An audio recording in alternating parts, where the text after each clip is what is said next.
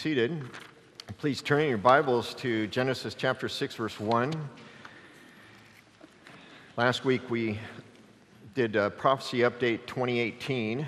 Last week was New Year's Eve for the year 2018. Now we are in 2018. And last week we covered how close could we be.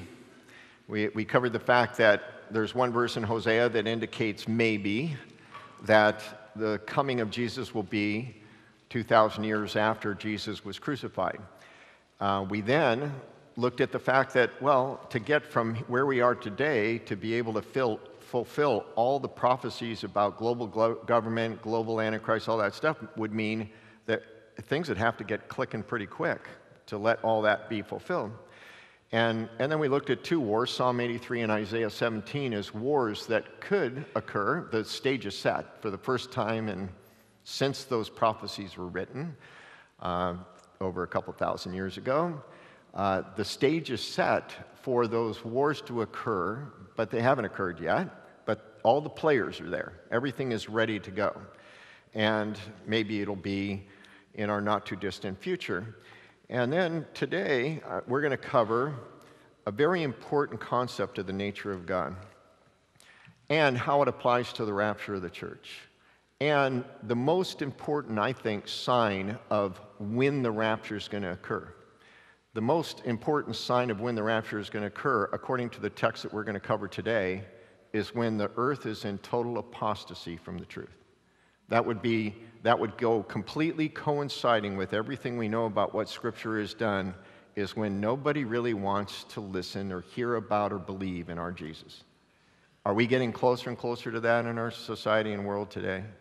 And this time it's not just one nation and then there's revival over here, because Europe had its great revival, and as they started to wane, the revival came to America, and then even people have been saying, and while we're waning, it's revival over in China. But I got an email from somebody that's over in China that says that the younger generation isn't into it, just like the younger generation isn't into the things of Jesus in our generation.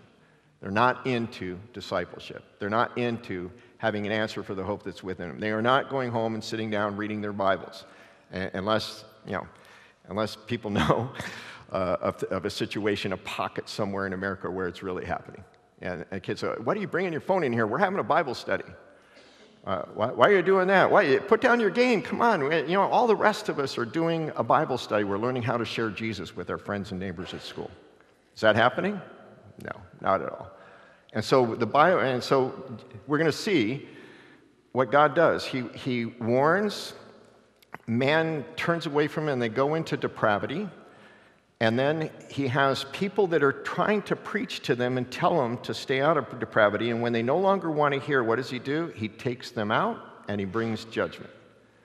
And so, if Jesus is going to come and take the church before the judgment of the capital T tribulation the last 7 years, then he's going to wait. He would want to wait. He would want to wait for us to be as effective as long as we can, the remnant church, the people that are holding onto the truth, as long as he can, so that our message can go out and God's mercy and grace can fall upon the people that are there. But when he sees that nobody wants to listen, for the most part, he takes us home, and then he lets the world fall into the judgment that we last week said starts with Jesus ripping the seals of the scroll in Revelation 5 and 6 and bringing the tribulation period onto the world. So I think we're in the last days of apostasy. I think we're starting the last days of apostasy. And when it gets bad enough, God's going to take us home. Are you excited about that? I hope so. And what we should be doing, if we were really excited, and we really understood what's going to happen for those left behind, we would be begging and pleading with everybody we know, you need to listen. You need to listen because judgment is coming to this world. Genesis 6:1, we see that things had gotten so bad on planet Earth shortly after the creation, and Adam and Eve, and they had their children and children's children. Now there's a lot of people on the earth, but it came to pass when men began to multiply on the face of the earth and daughters were born to them, that the sons of God, and I'm going to throw out wicked angels here, that's what it's talking about. We don't have time to cover this, but it's talking about wicked angels. saw the daughters of men, that they were beautiful, and they took wives for themselves of all that they chose. And the Lord said, My spirit shall not strive with man forever, for he is indeed flesh, yet his days shall be 120 years. So in those days, there was a demonic influence of where angels cohabitated with women. They had giants. It's a long story. Don't have time. A lot of people, they spend their whole Christian walk right now studying the angels and the fallen angels, the Nephilim, and they're studying about supposedly Antarctica. There's an underground, under ice headquarters of the Nephilim and all this stuff. And I want to encourage you, if you've been deceived by that, is the New Testament church never has us be looking for the angels. We're not looking for the angels. What are we looking for? Jesus. We're looking for obeying him. It's a distraction to get our eyes off of the reality. But it is a fact that they were back then. And what the demonic angels did is they corrupted the society to the point where it says in verse 5, then the Lord saw that the wickedness of man was great in the earth, and that every intent and the thoughts of his heart was only evil continually. So God says, I'm going to only give them 120 years. I see how bad it is. It's going to get worse. I'm going to give them 120 years because the thought and intent of their life is evil continually. They're going to all completely self-destruct. The entire world's population will kill itself off. And then he says, verse 8, go to verse 8, but Noah found grace in the eyes of the Lord. This is the genealogy of Noah. Noah was a just man, perfect in his generations. Noah walked with God. So God said, okay, Noah, and then he's going to say, Noah, build a boat.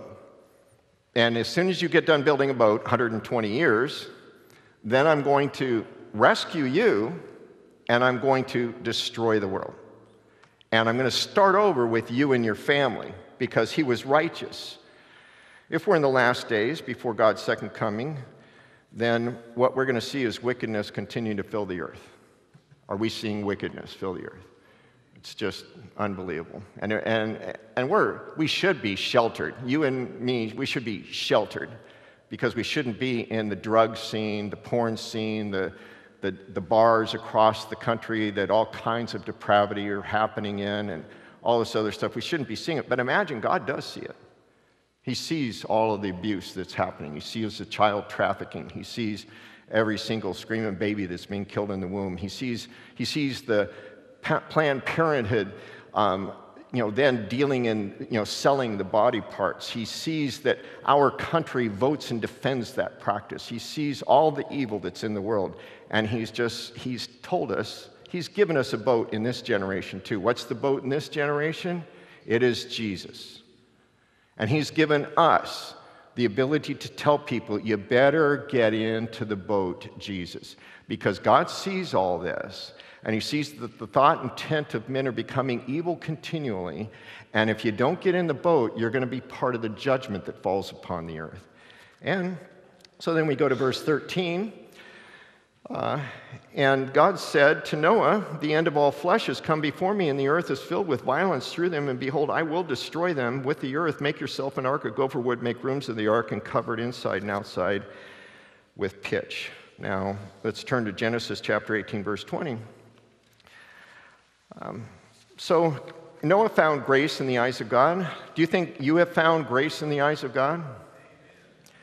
And now see what God did is he looked down and he goes, everybody is killing each other, raping each other, or whatever they were doing. But I see Noah and his sons, the last family on earth that fears me. I'm going to give them grace. He sees the depravity now, and he sees, if you're a true believer, a solid, saved Jesus freak, he sees you, and he says, you know what? But he has grace in my eyes. She has grace in my eyes. And he's not going to bring the judgment upon this world associated with the tribulation period while you're here, because he's going to take us home. God waited in the days of Noah, prepared an escape. Why? Because no one was willing to join Noah. Now, how do we know that Noah was telling them, join me? Well, because Peter says that he was a preacher of righteousness. Now, we don't know because the Bible doesn't say, but as he's building the ark and hammering and sawing and everything else, I would imagine. Is it too much of a stretch to think that the neighborhood showed up to mock him every day? Is it too much of a stretch to think that as he's saying, and they're saying, it hasn't ever rained, what are you saying that there's going to be a flood? We haven't even seen a flood.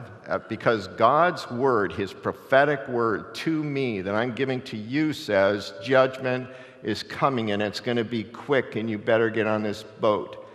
No way, I don't want to shovel when you're there supposedly in a supposed flood. And they mocked him. Now, the world today mocks those remaining Christians that talk about the judgment of God coming.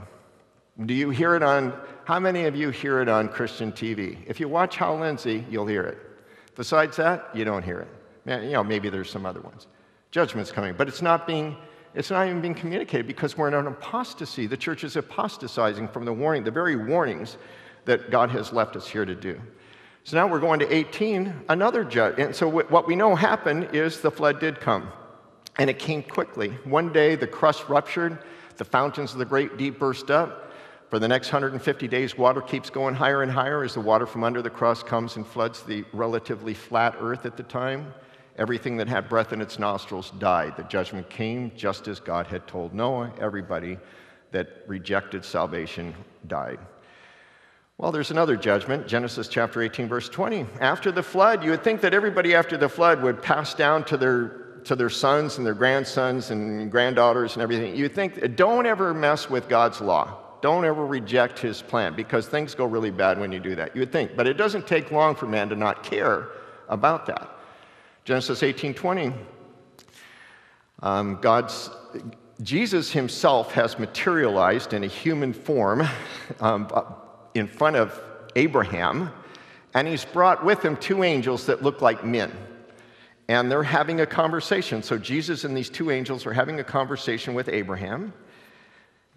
And he says, because of the outcry against Sodom and Gomorrah, two cities that existed at the time that have been destroyed ever since, because the outcry against Sodom and Gomorrah is great, and because their sin is very grave, I will go down now and see whether they have done altogether according to the outcry against it that has come to me, and if not, I will know. Then the men, they looked like men, but we can tell from the context they're angels, turned away from there and went towards Sodom, but Abraham still stood before the Lord. So the Lord, Jesus, before the manger, stood there, still talking to Abraham. But the angels are on their way down to Sodom and Gomorrah to prepare to destroy it because of the evil and the wickedness that was in Sodom and Gomorrah. And Abraham came near, verse 23, and said, would you also destroy the righteous with the wicked? Suppose there were 50 righteous within the city. Would you destroy the place and not spare it for 50 righteous that were in it? Far be it from you to do such a thing as this, to slay the righteous with the wicked, so that the righteous should be as the wicked. Far be it from you. Shall not the judge of the whole earth do right? Now, God allowed this Abraham tirade to go on so that we could know this fact. No, Jesus does not judge the righteous with the wicked. He will not bring his wrath down, his judgment down upon the righteous with the wicked. And because he goes on to say, so Lord said, if I find 50, verse 26, if I find 50 righteous within this major city that we now know from archaeological discovery in clay tablets from the city of Ebla, that it was a massive city that people were trading with, within the city, that then I will spare all the place for their sake. I will let them continue to live in sexual immorality and depravity and debauchery and filthiness. I'll let them live in that. If there's 50 in the city, I won't destroy it. And then Abraham keeps working Jesus down, and he goes to verse 32, and he says, let not the Lord be angry. I will speak but once more. Suppose 10 should be there. And he said, I will not destroy it for the sake of 10. So the Lord went his way, as soon as he had finished speaking with Abraham, and Abraham returned to his place. Go to Genesis 19:12. See, again, I'm going to emphasize, God wants us to know that his judgment does not fall on us, his people. After the angels, they come into the town, and the homosexual mob of men, young and old, all gather to Lot's house at the door, because they want to rape these two, what they see as men, but are angels and are unaware of what they're taking on. They want them to come out, and they say, we want to bring them out here. These are new guys in town. Bring them out. We want to know them carnally, which means they wanted to sodomize them. But the angels blinded all the men at the door.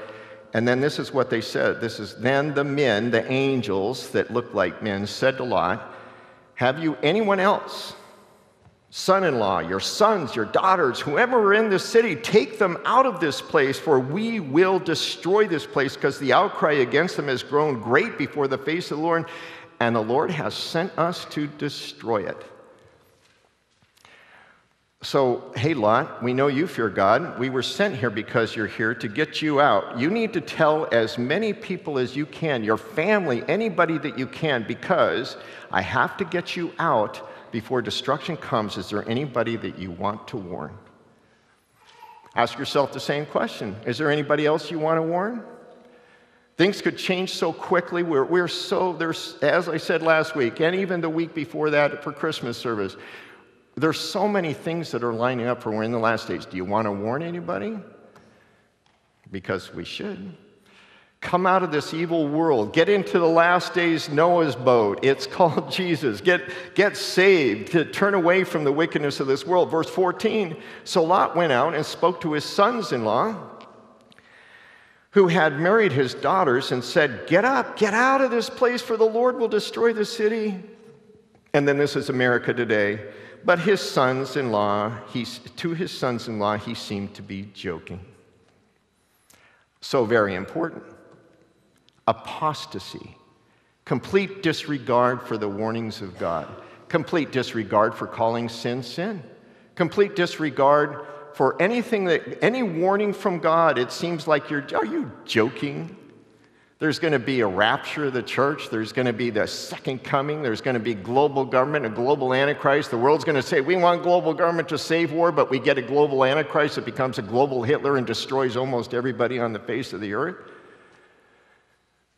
And your Bible says that, and you really think that's going to happen? Oh, you guys you're joking. You're psycho. Well, it's happened before. It's happening again because the apostasy is upon us.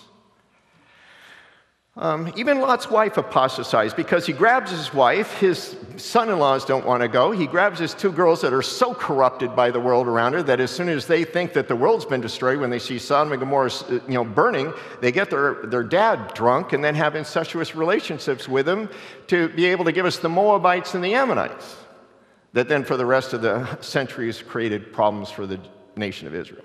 So that's how, God spared them, and they were so corrupt, they were almost completely gone anyway.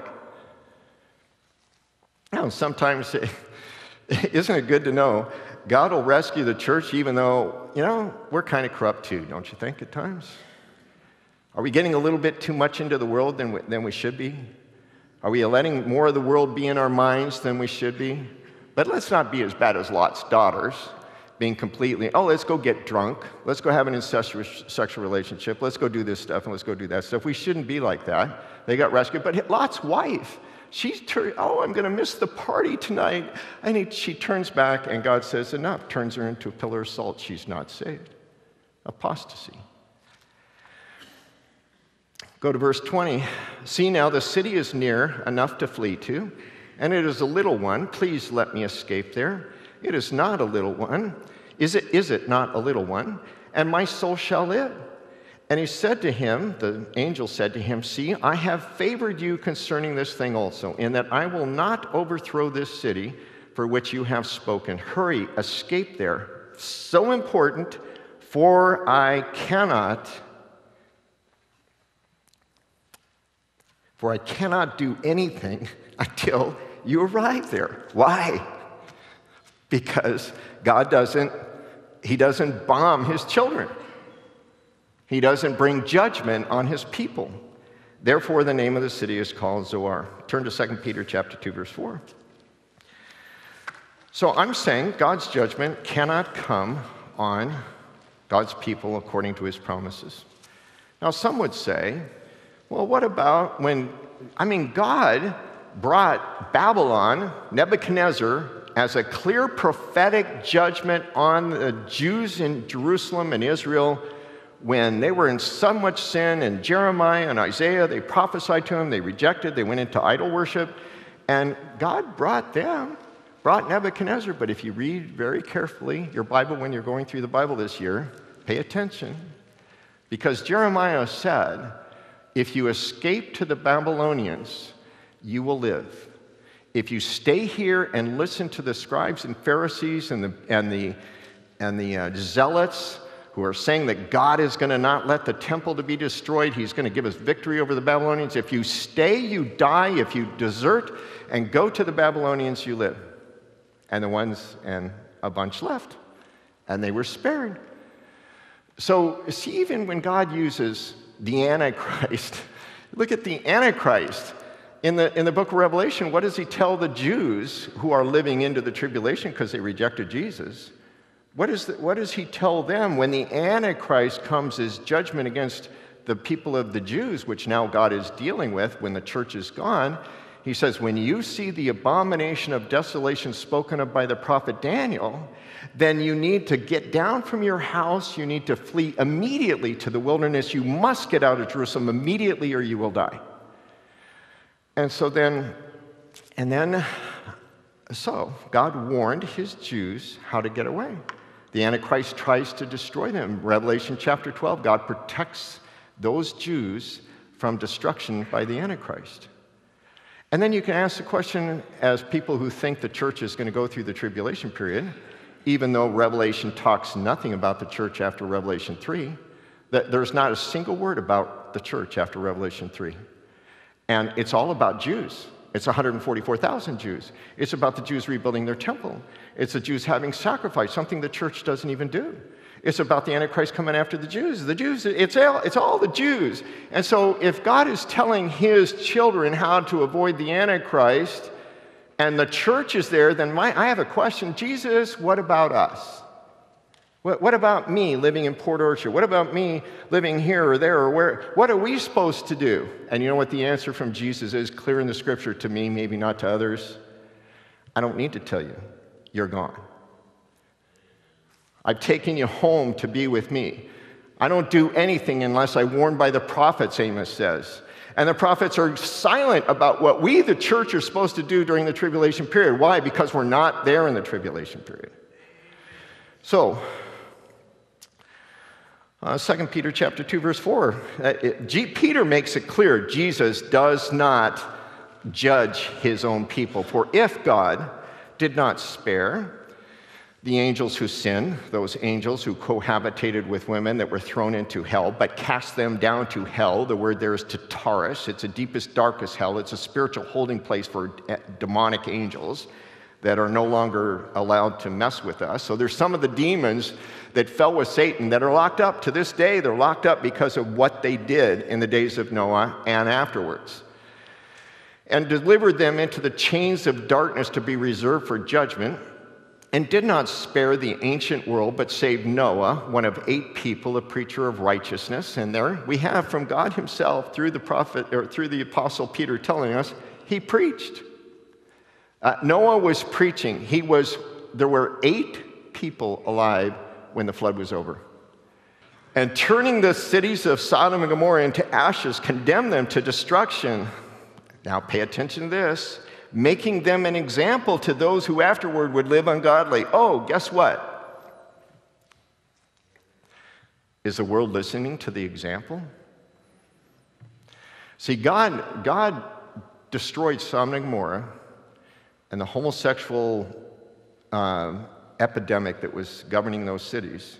He says right here, to be an example to anybody who thinks they should repeat it. Why? So that we wouldn't repeat it, because we wouldn't want judgment. And, of course, that's not taken place.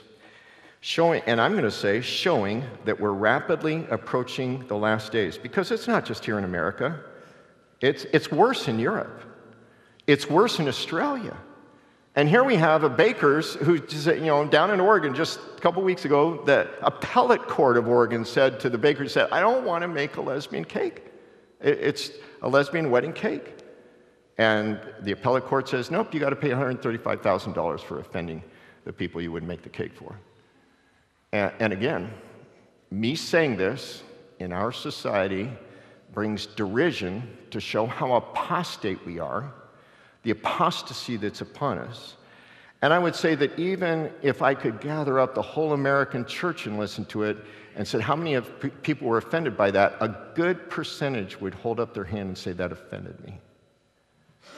To say the truth about what God's Word says in the text of Genesis, and even here from the Apostle Peter. And delivered righteous Lot, who was oppressed by the filthy conduct of the wicked, for that righteous man dwelling among them tormented his righteous soul from day to day by seeing and hearing their lawless deeds. And you know what? Praise God that those bakers were tormented in their soul, because they showed themselves to be like Lot. Tormented to live in this society where and by the way, filthy conduct. Oppressed by the filth. You can't get more of a filthy conduct than the homosexual lifestyle. And that's always left out. It's always left out. But just think, and not very long because it's too disgusting. But just think, and that's what God calls the filthy lifestyle.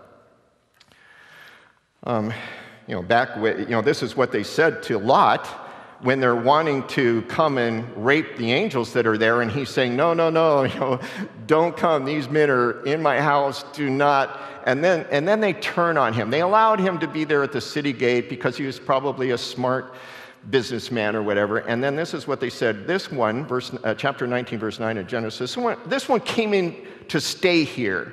He left Abraham up on the hill and came down to the valley. And he keeps acting as a judge. Now we will deal worse with him than with them. We're going to kill him. We're going to rape him and kill him. So they pressed hard against the man Lot and came near to break down the door, and that's when the angels delivered him. So see, the world's going to get that way towards us.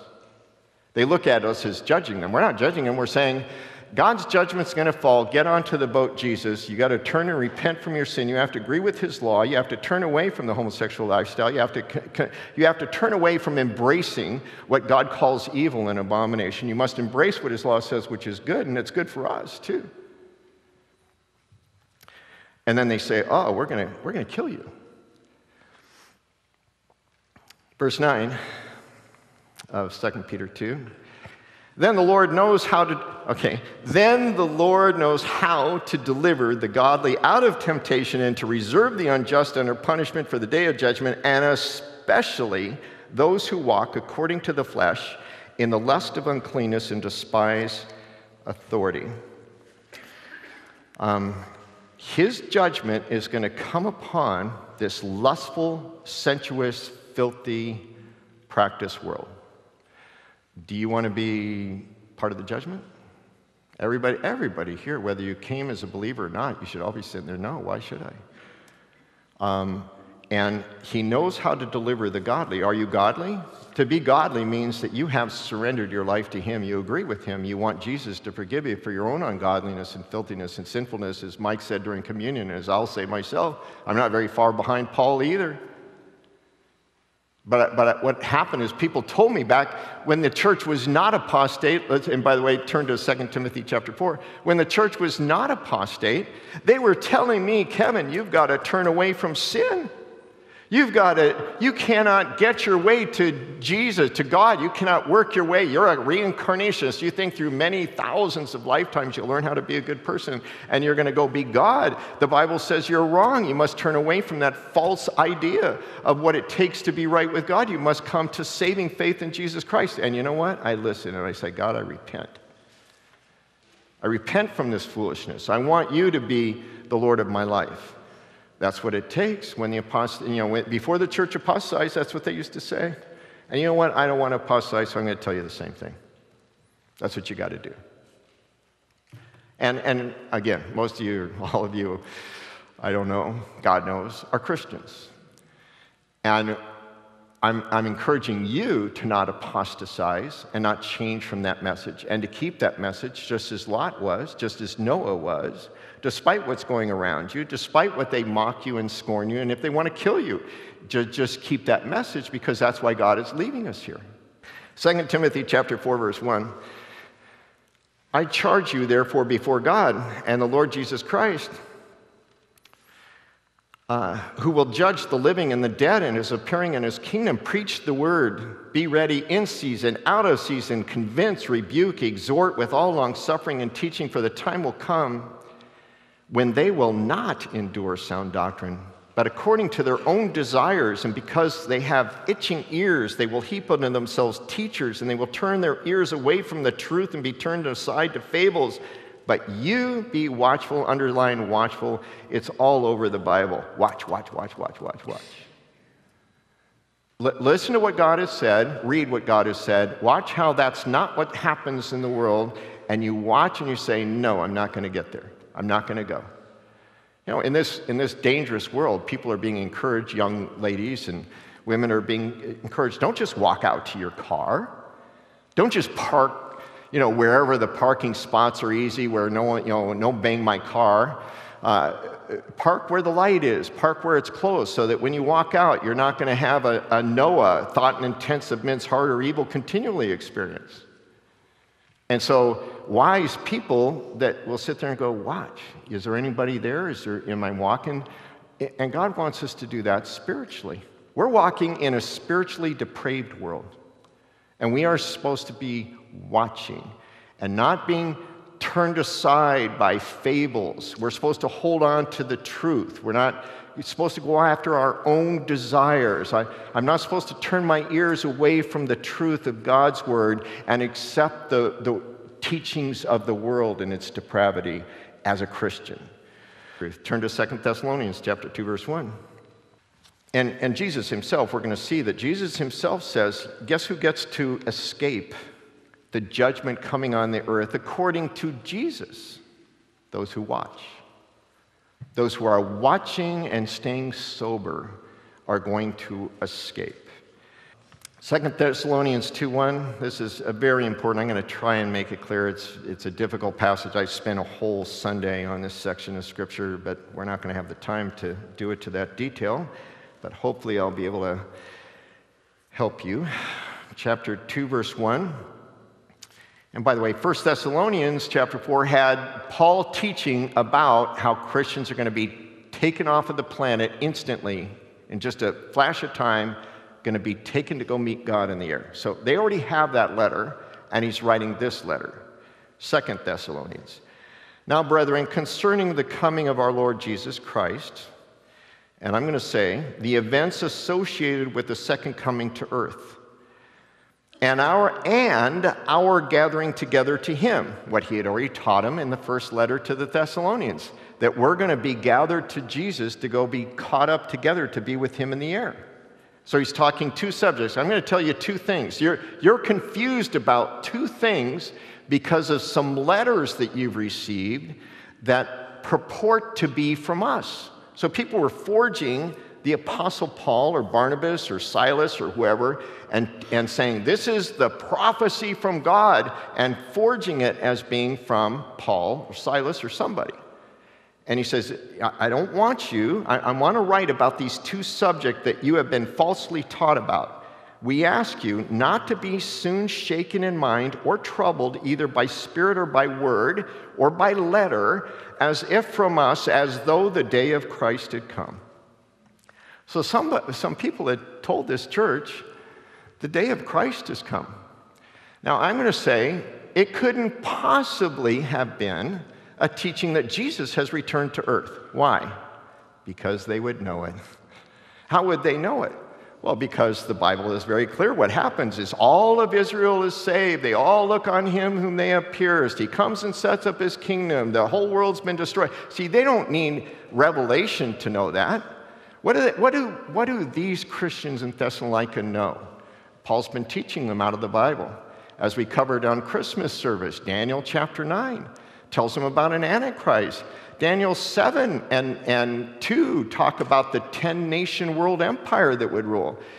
Daniel 7 says that last empire, that last of the 4 empires that would try and rule the world, that last 10-nation empire is ruled by an Antichrist that's given power over the saints to destroy them and to do unimaginable damage to the earth. They know that from Daniel. They know it from Daniel 9. They know from Daniel that the Antichrist is going to put an end to sacrifice in the temple. And they have all this other information. They have Jesus. Jesus told them when his disciples asked him, Jesus, isn't that temple impressive? And Jesus says it's all going to be destroyed. And they said, when? When is that going to happen? What's the sign of your coming in the end of the age? And Jesus told them, as we're going to read here in a minute, you can escape these things. He answered, these are all the things that are the sign of my coming, which is what Paul is saying here, brethren, about the coming of our Lord Jesus. Matthew chapter 24, the Olivet Discourse. Luke 21, the Olivet Discourse. Mark 13, 3 of the apostles recorded what Jesus said. And Jesus gets done saying all these horrible things, the Antichrist, the global government, the Antichrist chasing the Jews. And he says, and you can escape all this if you watch and hold on to the truth until the end. So Paul's been able to teach them all that. They know all that from Scripture.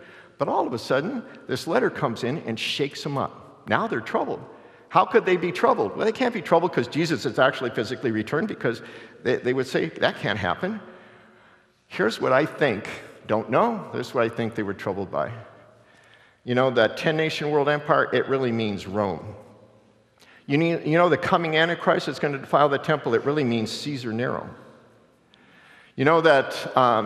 The different tribulations that are coming, it's really right here, right now. And by the way, that's the eschatology of the Catholic Church to this day. It's the eschatology of people like Hayne Candegraaff, partial preterists, and preterists today. They think all of Daniel and Zechariah and all that stuff was all fulfilled back in the time of the Roman destruction of Jerusalem in 70 AD. And they say that we're living now in the church age. Jesus has come. He has returned to earth in you, in the church. We're the second coming of Christ. It's possible the same lie happened right here. And so then they're sitting there going, wait a second, Paul told us that when this stuff was going to happen, that we would be avoiding it. That Jesus told us we would avoid it. Jesus said we wouldn't be here for the Antichrist. Paul said we weren't going to be here for the Antichrist. And now this letter says this whole Roman thing is the fulfillment of Daniel 7, Daniel 9, all this other, Daniel 12, all this stuff that's happening, and we're not gone. That would be troubling to you, wouldn't it? Let me tell you, see, again, there's great debate about the rapture. There's people that teach that we're going to be staying here throughout the tribulation period. I think they're wrong. I think it's actually part of the deception that's in the world today, getting people's eyes off. See, as soon as I think I have to stare down the Antichrist, my eyes are on the Antichrist. When the Antichrist is going to come, everything else. But see, the New Testament church was always thinking Jesus. They were thinking he could come in their time. And see, what's bothering them is they're seeing these events that they're supposed to be gone for. I'm going to be troubled if the Jews build a third temple and we're into the time where the Antichrist goes in and declares himself to be God to the world and then starts databasing everybody and saying you have to now worship me as the Antichrist. If I'm still here, I'm going to be very troubled that I mistaught you and myself. But you know what? Again, as we finish these verses, I've really missed some very clear sections of Scripture if that's the case. So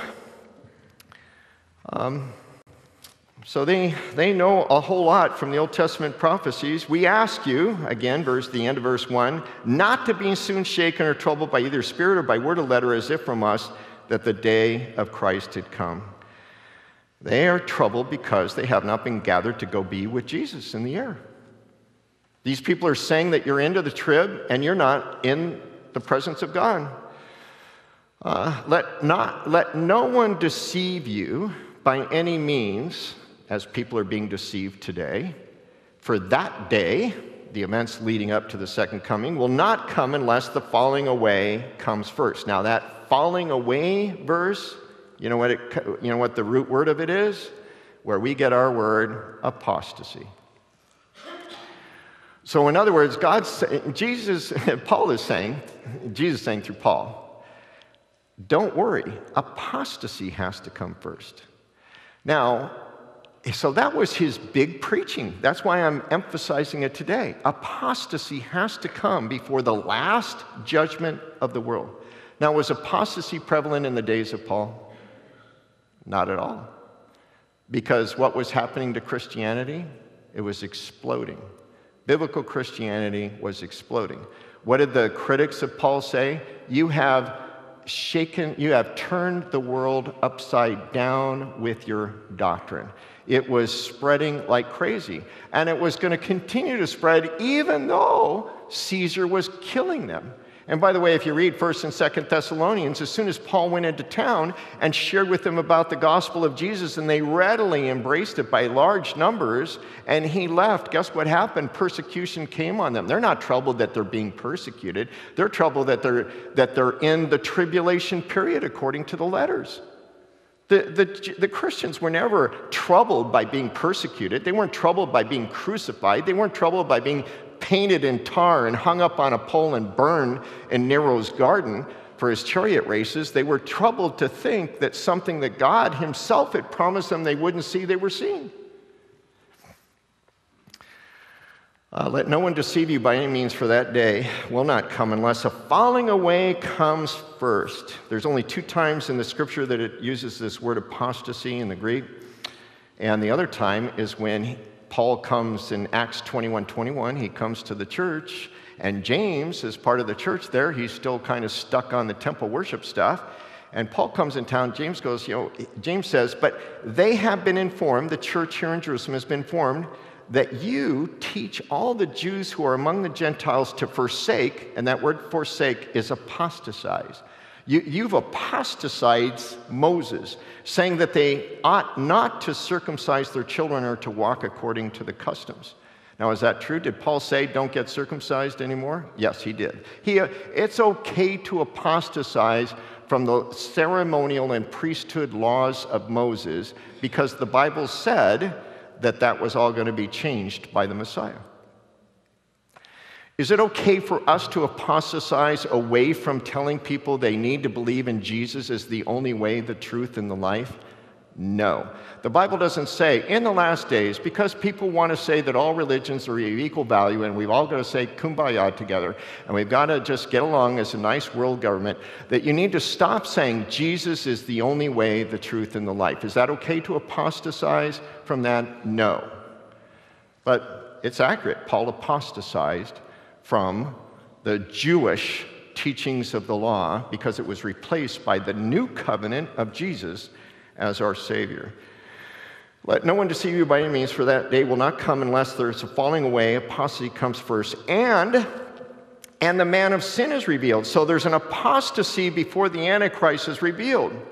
The son of perdition, who opposes and exalts himself above all that is called God or that is worshipped, so that he sits as God in the temple of God. This is where we know he's going to go and defile the temple in Jerusalem.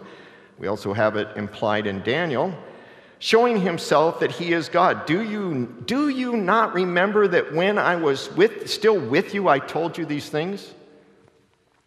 Why are you listening to this letter saying we're there? I told you there's going to be an apostasy. Someday into the future, there's going to be a great apostasy that is going to be a prelude to the unveiling of the future Antichrist. Nero's not the Antichrist. We are not in the apostasy right now. The church is exploding, and it's going to be a church age. Didn't I tell you these things? If Paul had taught them that they're going to go through the tribulation period, and so, Nero's the Antichrist, the Rome is somehow the 10-nation empire, even though it's only one nation, we're going to fuddle the prophecies and say it's the 10-nation and everything. If you were a Christian in Thessalonica, would you have been troubled by that? I wouldn't have been troubled at all. Oh, good, Jesus is coming back. Because they would know. They would know from the prophecy they have less than 7 years. Why am I troubled? I'm not troubled that they're already beating me for Paul coming into town and leading me to Jesus. So why would I be troubled if while they're beating me, I also know Jesus is coming back really soon? But if Paul taught them that the church is to be rescued and gathered together to Jesus before the Antichrist comes, then I would have been troubled. Because then I would be thinking, well, I missed it. Somebody was more spiritual and righteous than me, and they made it, but I didn't. I would be troubled to think I got left behind. Let no one deceive you by any means. It will apostasy. Don't you remember I told you these things? Now let's go back and review a little bit. Was there apostasy in the days of Noah? Yes. Nobody wanted to hear the truth. Days of Noah, nobody wanted to hear the truth. Apostasy, what happened after that? Judgment. Was there apostasy in the days of Sodom and Gomorrah? Absolutely, totally. They didn't want to listen to Lot, didn't care about God, didn't care about their ancestor telling them that God came and judged the world in a flood. They didn't care about what God said about anything. They wanted to go live for the lusts and pleasures of the world. Was there apostasy then? Yes. What happened? Judgment. Was there apostasy in the 1970s when second coming of Jesus was on everybody's lips, that it's imminent, he's coming back, the king, everything? Was there apostasy? No, it was one of the greatest revivals in American history. And I shouldn't have been believing him. I should have been saying, no, there has to be an apostasy first. Have you not read what Paul taught? It can't be right now. There has to be, this revival has to be replaced by apostasy. And 50 years later, 40 years later, here it is. And it's getting worse, and there's no turning it around. Because I have found it is so hard to talk to people's souls, to get down deep like we used to be able to do. Because what would happen, you would have a conversation with them about Jesus and on the workplace or meeting them in the street or whatever you did. And what they would do is they would walk away, and they would have to ponder that all day long until they got home and turned on the TV. And now what happens? They walk away, they go like this, and what text did I get while that moron was talking to me? And they're instantly back into their other world.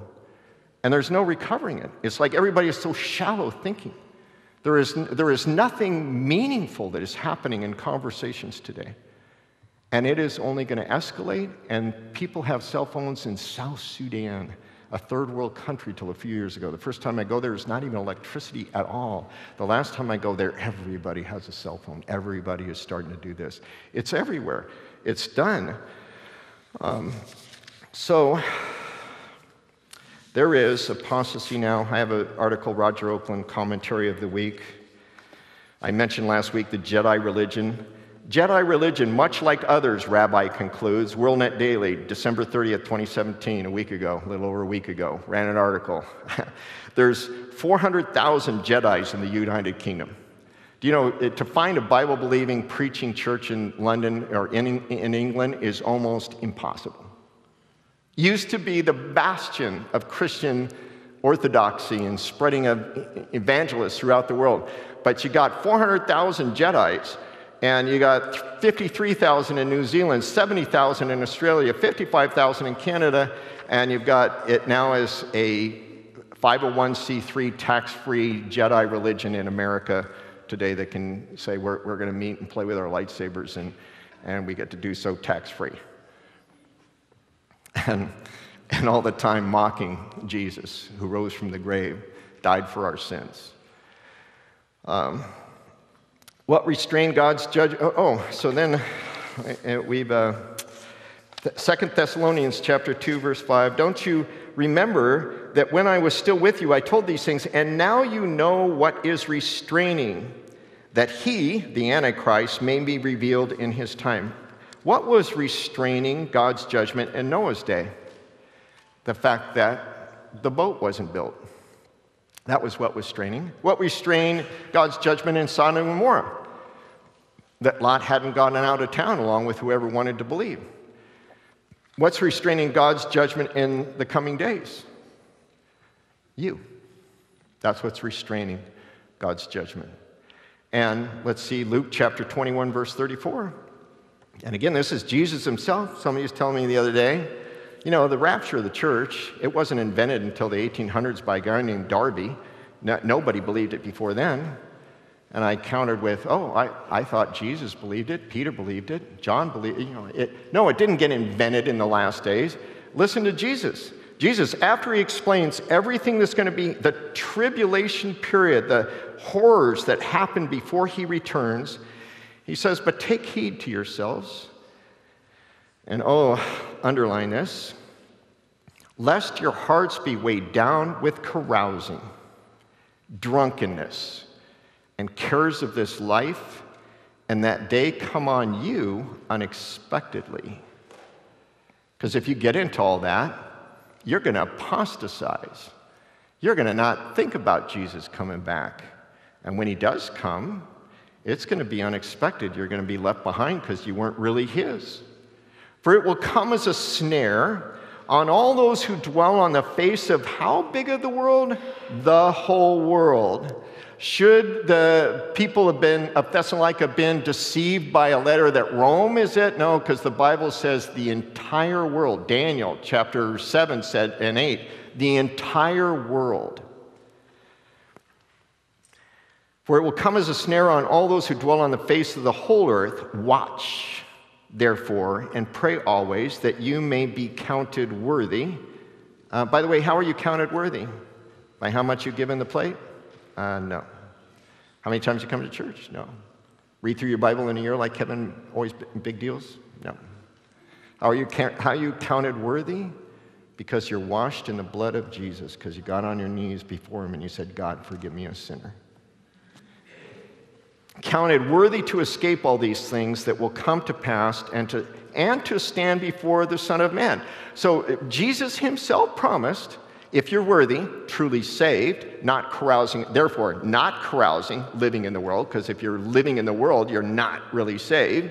And that he says, watch, because it's going to come, and I'm going to take you to be with me. You're going to stand in the presence with me and be spared of what's happening down here on earth. Ran into somebody this week, haven't seen him for a long time. How's your walk with Jesus? Oh, really good. And as he said it, I just about bowled over with marijuana. And tragically, I do know what marijuana smells like in my pagan days. And so my mind's thinking, he's lying to me. His walk with Jesus, by the way, your walk is not right with Jesus when you're high on marijuana, okay? That's just a simple little truth. And it got worse from there. He started telling me all this other stuff. Basically, I've been thinking of others, and now I'm going to start thinking about myself. That's what marijuana will do to you. It'll tell you, instead of thinking about Jesus, his law, his word, and other people, it's from the devil, Satan. It'll psych your brain up into just thinking about yourself and doing the most foolish things. So as he walked away, and I made sure, I go, now wait a second, I'm Fred Meyer. Maybe they have some marijuana stands here for you to purchase. Oh, no, you can't do that yet. So no, I think it was him. I got a little closer. Yep, he's reeking. And so as I was walking away and a bunch of people there, I said, hey, you know what? Stay off the marijuana. It'll kill you. And I didn't mean physically. And and I just said what Jesus said. Jesus said, lest you be left behind to be into drunken carousiness. I hope everybody's set free from this immoral world that we're in on these big issues. Turn to 1 Thessalonians 4:13. But I want you to go back and read, as you're turning to 1 Thessalonians 4:13, I want you to see Jesus himself promises the faithful church of the last days in Revelation 3. He promises the faithful church, you have little strength, have kept my word, and have not denied my name. And this is my marching orders, by the way, as your pastor. I want to keep his name. What is his name? Yeshua. You know what Yeshua means? God's salvation. I want to keep saying Jesus is the only way to be saved. He is the way God has allowed man to be saved from sin. I'm going to say it till I die. And I want to say, and have not kept my word, have not denied my. This Bible will be what we teach out of here. It's not going to be Rick Warren's purpose-driven life, not going to be anybody else's book or anything else. It's going to be the word of God. I've kept his word because, why? Because he says, because you do these things, I will keep you from the hour of trial which shall come upon the whole earth to test those who dwell on the earth. Call me a wimp again. I don't want to be here. And Jesus promises me, not Darby in 1800s. Jesus promised me I don't have to be here if I keep his name and keep his word in my heart until he comes. He's going to keep me from the hour of trial upon this earth. So, and I hope you do too. And then we're going to close with 1 Thessalonians 4:13 through, because this, again, is what Paul had written them before he wrote 2 Thessalonians. But I do not want you to be ignorant, brethren, concerning those who have fallen asleep, meaning those who had died before them. But Christians don't really die. They only fall asleep because they're alive and with God as soon as they do. Their souls are. Lest you sorrow as others who have no hope. For if we believe that Jesus, Yeshua, God's salvation, sent by God, Messiah, died for our sins and rose again to prove he has life, to give us life, even so God will bring with him those who sleep in Jesus. God is not going to leave these. Yeah, see, again, the New Testament church was, they died before Jesus came to take us home. Now, is that imminency? See, people say, there was no belief in the early church of the imminency of Jesus' return. Excuse me, but 1 Thessalonians 4, they were worried that somehow they died before he takes them to be with him. For this we say to you by the word of the Lord, that we who are alive and remain until the coming of the Lord will by no means precede those who are asleep. For the Lord himself will descend from heaven with a shout, with the voice of an archangel, with the trump of God, and the dead in Christ will rise first. Then we who are alive and remain shall be caught up together with them in the clouds to meet the Lord in the air, and thus we shall always be with the Lord. So Paul is teaching them there's going to be a time, and they were thinking it could have been in their generation, that there's going to be a trump, they're going to be just blasted up to be with Jesus. Now, if you read the second coming of Jesus' Old Testament prophecies pertaining to the Jewish nation, Jesus is coming to earth. And that's what the post-tribbers, the people who reject the rapture, they say that Jesus is going to come to earth and then he's going to gather the elect, and that's the rapture. No, he's gathering the survivors on earth to Jerusalem for his heavenly kingdom. We have already gone to be with him because it says that we come back with him. So, caught up, and by the way, people, if anybody says to you, you believe in the rapture, your stupid pastor has deceived you, because the rapture, just show me a verse in the Bible that says rapture. Just taken 1 Thessalonians chapter 4, and that word rapture is harpazo in the Greek, and it means to violently snatch away. It means to take you. So excuse me for not saying harpazo instead of rapture, but the rapture is understood to be violently taken up, that Jesus is just going to zap us right into his presence. You know when else it was used? It was used when Philip got done baptizing the Ethiopian eunuch. Remember the Ethiopian eunuch? He witnesses to them, and he baptizes them, and he comes up out of the water, and what does the scripture say? The scripture says the Spirit of the Lord caught Philip away so that the eunuch saw him no more. Caught Philip away. You know what that is? Harpazo. Violently snatched him, disappeared him out of the place and put him up in Caesarea. 2 Corinthians chapter 12, verse 2. Paul says that I was caught up to the third heaven. Paul was saying I was taken up to heaven. The same word. We're going to be caught up, raptured to heaven, to be with God, to meet him in the air, and forever be with him. From then on, the scriptures are extremely clear. And the same thing you can see in Revelation chapter 12, verse 3. So, two important things. One, Jesus is coming back someday. Two, he's coming back for those who love him, for those who have put their trust in him as their Savior. And if we live long enough into the last of the last days, he's going to take us before the Antichrist shows up, because we have to be gone, because we're restraining the revealing of the Antichrist and the coming desolations that are going to be a result of him. And that's a comforting thing, to be comforted but with that word, that we're not going to have to be here for that. And we don't want to apostatize, and I don't want to be too troubled by seeing it all around me.